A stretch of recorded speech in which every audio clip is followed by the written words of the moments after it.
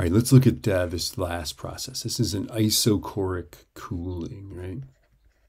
Kind of, that's a spoiler there. And it's a cooling, right? And it says calculate what happens to calculate the work done. That's the easiest thing, right?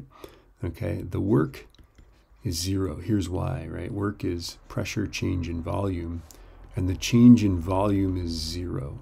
Okay, it starts at 9 cubic meters, it ends at 9 cubic meters. So volume is constant. Pressure decreases from 1,000 pascals to 200 pascals, right? 1,000 to 200 pascals, right?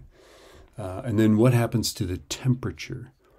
Well, if it's a confined gas, then moles don't change, but the pressure drops, then what has to happen is the temperature has to drop. Okay, it's the only way to do it, right? And to be sure, it goes from 1,000 to 200. So if this is, whatever this temperature is, this is 1/5 that temperature because it's 1/5 the pressure, okay?